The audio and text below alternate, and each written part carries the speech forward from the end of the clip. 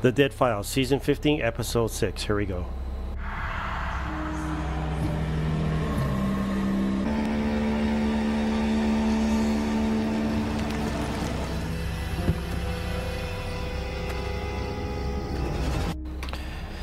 And this is Amy's replacement.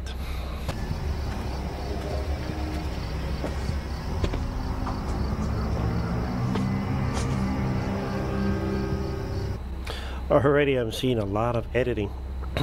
Now with Amy, I didn't really notice this type of editing. Wow. Whatever is here is trying to kill me.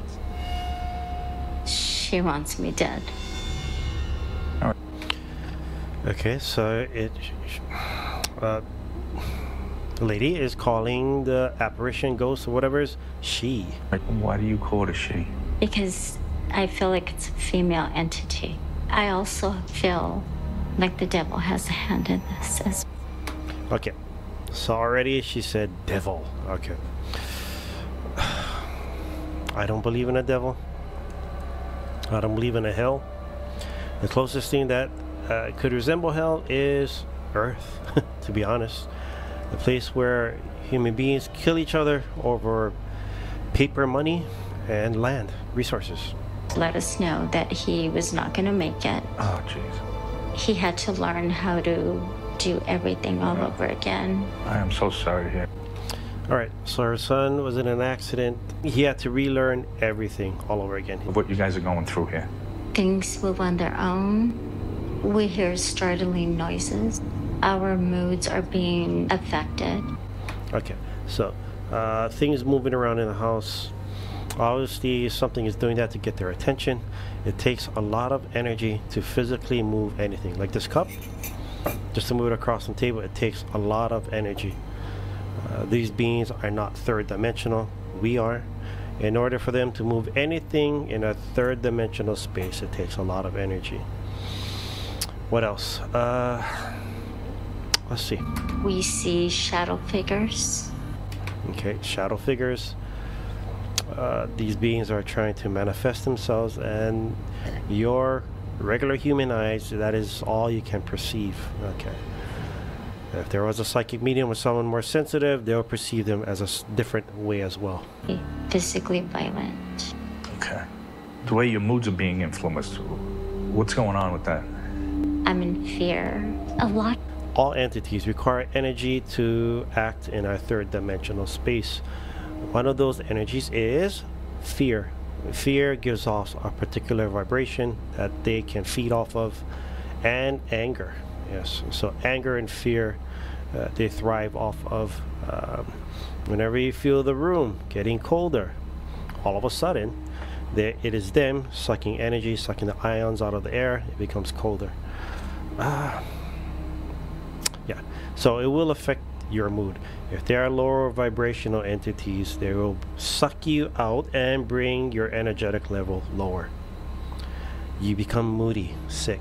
How's he being affected? Similar to you or different? Different. He's more agitated. He's more aggressive. He comes home angry. Yeah, so she is being frightened and he is being agitated, being the male masculine energy, sure. So most men, when they get afraid, it's a natural tendency to get mad. And I understand the sentiment he has for this home. Yeah. But his family needs to come first. Yeah, absolutely. I'm looking around the house. She does have red curtains, but that is not enough. I remember my bed was red, I had red area rugs, and middle of the night I would wake up and I could see something standing maybe 12 feet away, and that's the closest they could get to me. So that house is fairly large, so no, a lot of room to operate. I'm concerned for the family, and I feel like the mom doesn't know what to do. All right, Cindy, okay, the new psychic medium replaced Amy. I think I saw it somewhere. I think Cindy herself said she's more of clairsentient. Amy was more clairvoyant. Okay, so this is going to be interesting how they translate the information that they receive. Yes. She said, I don't know how to help my family. I don't know how to save my family. I don't know. Okay, so already we see little figurines, Jesus Christ. Inhuman here. Shadow figures moving everywhere across the hall. This family is legitimately terrified about what's happening in their home. Yeah. So clairsentient, she is picking up a lot of emotions. Yes, that's already in that 10-second clip. She's already expressed herself more feelings as opposed to Amy, where I see this or I hear this. Yes. Terrified about what's happening in their home. This is not safe turf for me.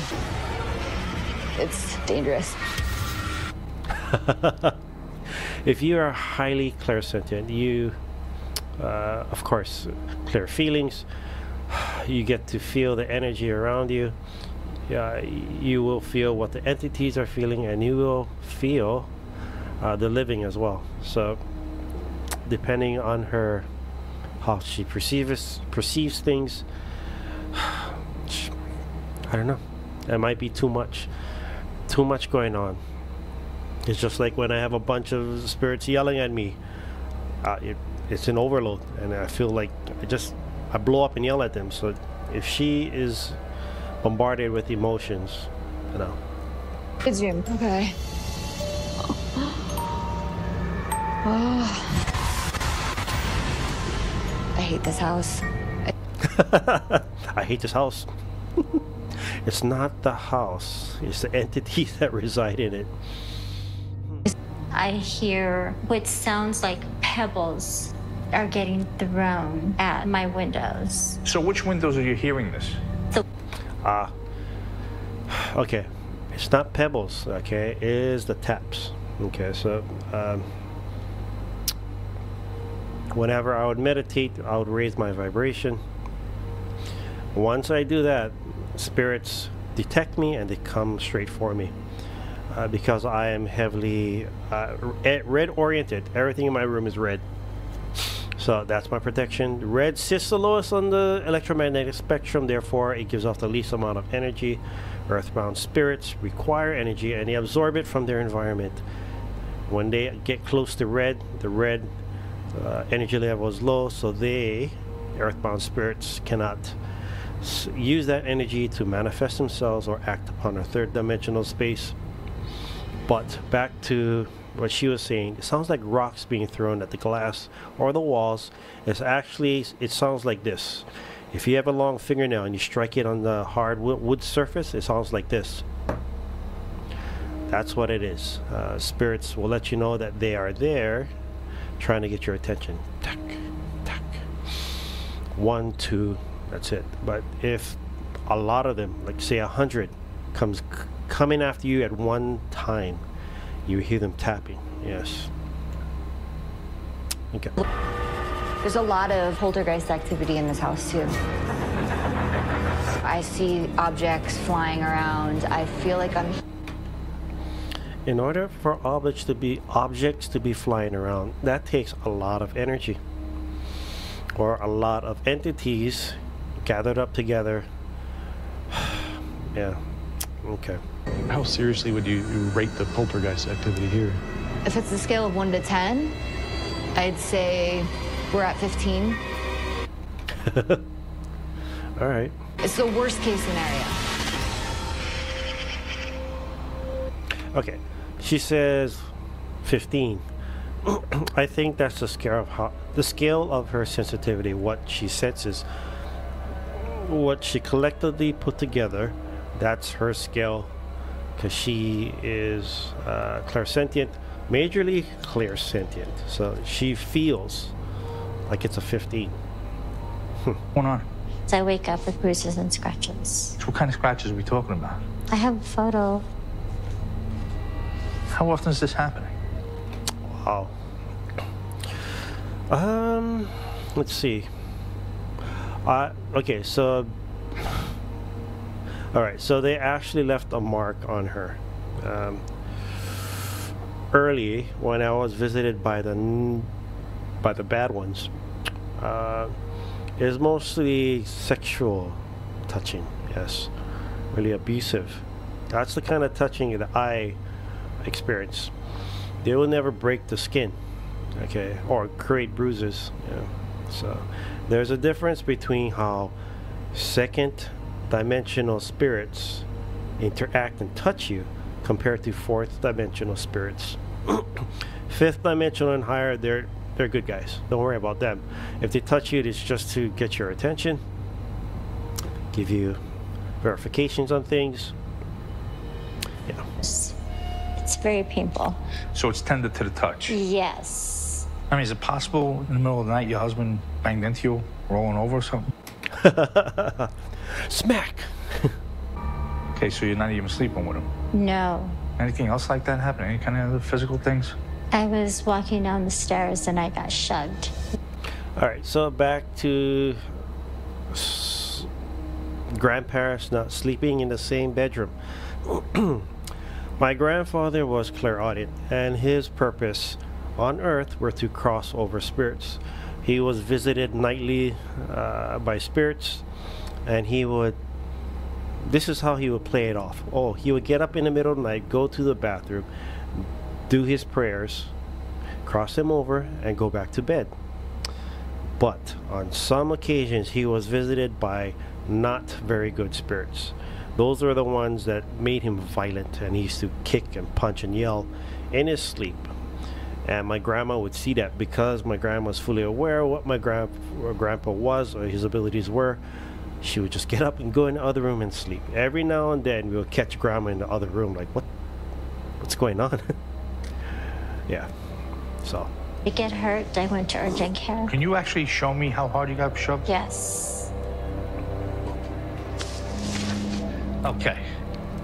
let's talk about what she said. Demons. Demons is a human word, or more like religious text word, that everyone has adopted. Movies has used it, portrayed it, and now it is used to describe monsters from hell.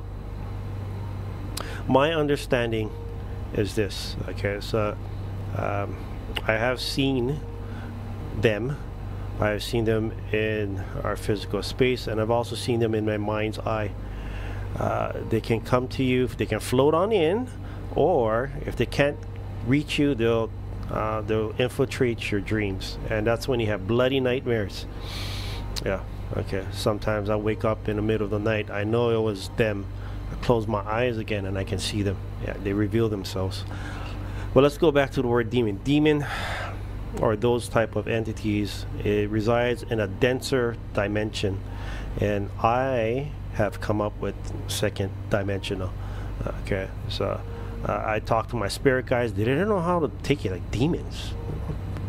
Okay, so that's a human word. Spirits don't call each other demons. They are the second dimension, or second dimensional beings. Alright, and there's different types of spirits that reside in the second dimension. This is what I gather with the information that I acquired. They're lower dimensional, denser demons. Humans call them demons that reside in the second dimension. Now, there are other types of entities that reside in the second dimension. Whenever there is a fourth dimensional entity, spirit, confused earthbound spirit that doesn't know what's going on. Okay, so these are the ones that you see haunting places. They're doing what they used to do when they were living. They're not sure what to do. Okay, so if a person like me or my grandfather would try to cross them over to the fifth dimension, where they become healed souls. For example, this one entity just like, oh, I don't believe you. That's wrong. And they turn their back on unconditional love. The fifth dimension that I have been constantly pushing is the fifth dimension. The fifth dimension is all about unconditional love. Okay, you let go of the physical world, you forgive everything, you forgive your enemies, and you ascend and you go to the fifth dimension. If that fourth dimensional entity does not accept unconditional love, they will go to the second dimension, because the third dimension is earth. Okay, the physical world. The second is much denser. That's where the demons are, and that's where freshly turned second dimensional entities reside. Those new ones can be switched over to the fifth, but it's going to take a long time. I've actually changed the second dimensional to fifth dimensional. It took a long time, but it works. It can be done, but it just takes a while. Okay, so If you're standing here and this woman comes behind you, it's like immediately you just feel rage. all right, so let's dive deeper into that. Everyone out there has a particular friend or acquaintance that everyone tries to avoid. Why? Because, you know, if you invite this person to your outing or meetups, whatever, something bad is going to happen. Negativity follows that person, and that negativity pretty much is like, it spreads. It's like a disease. They come to your table or party or whatever, and all of a sudden bad things happen. Everyone starts to get punchy, drunk, belligerent. Yes. So I know a few guys. You invite them out, there'll probably be a fight. Yes. Covers off people, pulls their legs. She's really, really angry, super mean. She's a pissed off lady. Okay, all right. You seem pretty mellow to me. Is that your personality? No. I really feel that's from an outside in source, man. It's that we weren't always like that. Okay. I'm wondering about him. Okay, so near-death experiences can trigger people's abilities. When I was triggered, all of a sudden, all the spirits want to hang out with me. So I think you know where I'm trying to get at. You know, you never know. Okay, so that's a possibility. Because the living, they're getting depressed. It's gonna get a lot worse if things don't change. All right, hold up. That last bedroom had a lot of red material. Yes. In fact, let's go back. Everything about this room feels off. What is going on? There's a dead man here who committed... All right, so I'm guessing this is the son's bedroom. Red sheets, perfect. He should add more red to the walls, maybe paint the walls red. He'll feel better. Have red lights, sure. So these are my protections. I use them. It keeps them from touching me. The red light stops their telepathy, so they can hardly communicate with me. Yeah. So I'm highly clairaudient. And even though they're outside of the house, I can still hear them. But using red lights on the outside, it pushes them out further, and all of a sudden, I don't hear anything. So these are the things that I work on, because I'm also claircognizant, and I work on things constantly because I get these ideas on how to keep them away. Yes. Affecting the marriage. Now, what about experiences that you've had? Can you tell me about? Yeah. I woke up one night being choked. Did it feel like hands around you? All right, so me being choked, no, I don't recall them ever choking me. There's so many ways that they can mess with you by touching you. Doesn't have to be chokes. My grandma used to suffer from being choked a lot. She slept next to my grandfather, and all the spirits went to visit him at night. So one of them might be like, "Hey, look, who's that?" Yeah. I came to the mesquite tree. I was doing my prayer, and the minute I started my prayer, it sounded like 1,000 birds took off. Yeah, okay, so I used to have visions of birds taking off, or more like I'll be walking next to this tree, and all you see is black in the tree, and all the birds would be chirping. Yeah. Okay. Yes. Your wife thinks there's a demon here. What do you think is here? Just evil spirits. All right. Spirits with bad intentions. At possession yet, but it's almost there. I'm 100% sure that we're dealing with something demonic. All right. No, I just hate when they overuse the term demon or demonic. Ask anyone, what's a demon? I can't give you an accurate description or a definition because they're just copying what they heard or what they saw on TV. Okay. There's certain energy rotating around the outer perimeter. Okay. I would automatically say, okay, put red lights outside, shine it around the area. I'll bring the vibrational energy down. Is that a permanent fix? No, but that's something I would look into because it has helped me with my nightmares. Yeah, so I had to actually cut back on the red lights on the outdoors, only on certain parts of the building. I have to leave a partial opening for the spirits that want to cross over. Yes, but the bad ones, no, I don't want them around. No. So red lights for me helps outside. Yes. So if the spiritual energy is high in that particular area and you don't want them coming close to you, put up lights shining into up towards your house, and the red light will carry outwards, and it'll create more space between you and whatever entity that has bad intentions. Yes. Experiencing is intense poltergeist activity. So on a scale from 1 to 10, I feel like this house is a 15. All right. Okay. I think that's overboard, but sure. Okay, let's go with it. 15. Slammed right into me from the inside out. Is this all poltergeist stuff or? Poltergeist activity. Okay. And it's really in. Well, I better look up poltergeist activity. What is the poltergeist? Okay. Refrigerator open and food falling out. I saw things flying around. What you're experiencing is intense poltergeist activity. Okay.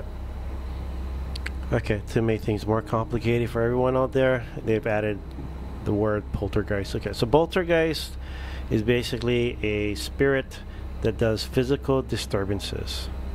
That's it. I just call them earthbound spirits. Okay, so all this terminology that human beings have made, even religious texts have created, okay, everything is still spirits. Spirits that reside in different dimensions. Okay, that's all it is. Human beings just throw a name on them and it confuses people. If you break it down by dimension and the type of entities that exist in each, then you can understand their limitations and their skill sets. What are they capable of doing? Yeah. So on a scale from 1 to 10, I feel like this house is a 15. 15 is a bit much. I don't... dishes, pebbles, refrigerator door opening. To me, that's not too bad. But then again, there was forceful pushing, and she's being scratched, bruised up. Yeah. Because he lost his home. It seems like every time I think I'm going forward, I end up going backwards financially, and I can't figure out why. Okay. Okay. So I'm going to say this is a fourth dimensional entity that jealous. Okay. Vengeful. If I can't be happy, neither can you. Okay. He pulled through. He's a good-hearted kid. Mm-hmm. And he's also very open. Yes. That makes sense. Open. Open for attacks. Oh, man. That I'm most worried about. It's a woman. She's very present, she's very dangerous, and she's very focused on the woman in the house. Yeah, so female spirit is after the female human. One of the biggest things that she can do is she can make people fight. Oh, yeah. Yeah. All of a sudden, you'll just feel vicious rage. We don't. Yeah, so I mentioned this already. We all have acquaintances. When they are around, bad things happen. And it's to the point where we know it's that person. Just don't call him anymore. Yeah. So, Cindy, could this dead woman do anything else besides make them fight? Yeah, I mean, she can get really physical. She's pushing people, she's pulling. Yeah, okay, so we've seen earlier the bruises, the scratches. I've never dealt with that before, but I've known people who have. Hair, she pulls the covers off people, pulls their legs, and I had a sketch done of what I saw. All right, let's see the sketch. You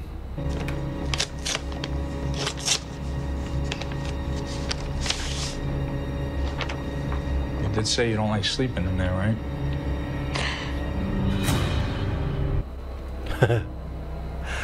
All right.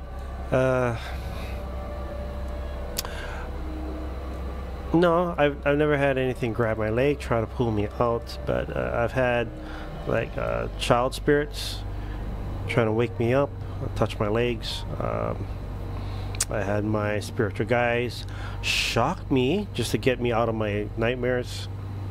You know, touch my leg, shock the hell out of me. Yeah. Yeah. There was a bunch of other sexual touching going on, which I don't like. I don't think anybody likes that. Yeah. Please tell me we're done. No, unfortunately, there is more. Are we done? No. There is definitely some sort of inhuman demonic force in this house. Second dimensional was never human. It's just a spirit. Never human. Upstairs, I went into the girls' room. Okay, so that room is their Granddaughter's room. Dreams, innocence. You come visit here a lot. Unfortunately, I feel like it has its sight set on one of the girls. Yeah. So easy to take control of. Yeah.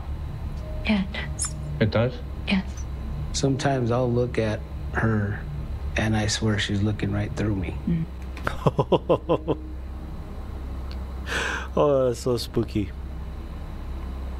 Tim. Hey, what are you looking at? In something else. And there's a little girl. Little girl? Should never be like that, right? No. No. I'm terrified. I'm very terrified. I mean, you know, if you thrive on fear and anger, you know, children are so easy because parents will say, "Oh, you're just imagining things." Big question. Is there any way to fight back against all of this? Or is it time to do what Cynthia's wanted all along? Move out and make a fresh start? Okay. You might move, have a fresh start, but does that mean that the spirits will stay at the house, or will they follow you for more energy? Aha. Get out of this house. It's not safe for your family to stay here. I knew it was coming. Okay, I will give it. Okay. Okay, so several things you can do. Find a reputable group of people who can cross over the spirits, not just cleanse, not just force them out. You cross them over so they don't bother anyone else or they won't follow you around. Constantly try get them to cross over. And for the icing on the cake, cherry on the top, use more red decor. Again, the energetic level is so low that those apparitions and any other apparitions or spirits that come by, they will not be able to interact with the red surroundings. That's just my take on it. There's going to be others with their own takes, but you know, everyone has their own truth, and this is mine. Will. Okay, so what about their granddaughter that's being targeted by this demon? I don't think that the kids are safe here. Okay, of course, okay. But again, who's to say that these beings, these entities, will not follow these people around? You don't know. Okay. For me, it doesn't matter where I'm at. I dread traveling anywhere and not being in a protected area. Thank you. Yeah. Thank you. Very grateful to everybody. Yeah, so I really like the way they use, of course, the psychic medium's information, and the detective goes out and finds the real aligning information. They are sending a priest out to bless our room. We have also contacted a shaman, and if there is no change, we will move forward in the sale of the world. Okay, so when they were there, they were deathly afraid. As soon as the cameras left, psychic medium left, change of heart. Well, I would decorate more red lighting also. Yeah, so, but you need someone to cross them over. Yes, let them know what's really going on. You have to let go. You are now spirit. You're not bound by the physical world. You're now spirit. You operate a different set of rules. Let go of the physical world. Okay. No one has ever talked to them that way, I'm assuming. You have to heal their soul. Let them know they need to cross over, become a fifth dimensional being. And if you need more assistance, I'll call forth your family members to coax you, to convince you, and take you to the fifth. Yeah. So, all right, guys. I'll see you on the next one. Take care.